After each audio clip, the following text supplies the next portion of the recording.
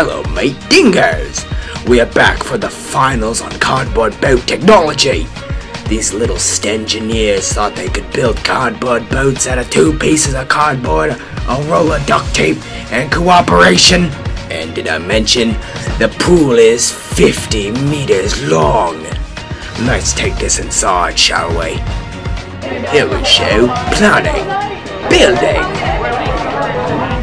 and doing whatever that is. Yeah, I think we better head to the raceway.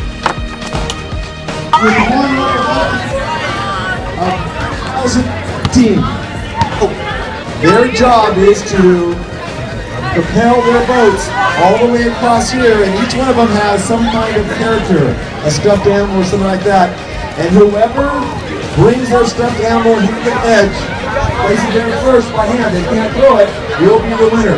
The winner then will have their name, all their names of the team will be on this perpetual trophy. So next year, if you're a STEM, hopefully your name will be on here too if you win the cardboard boat and got it. So let me introduce to you the players today. Group 1, Captain Adrian. Raise your hand, Adrian. Group 2, Captain Leo. Raise your hand, Leo.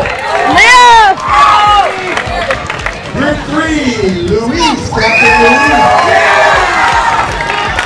Group 4, Captain Alex Lee. Group 5, Captain Sink or Swim Nico Santiago. And representing our ladies of STEM, Group 6, Captain Adela.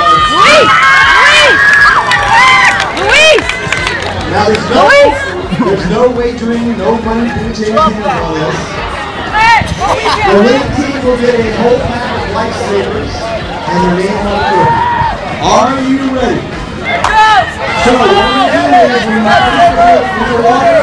You have 30 seconds to get your boat in the water, and I'll tell you when you start.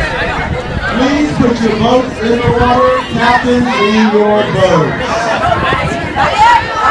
This is how to start. We're working on this today. We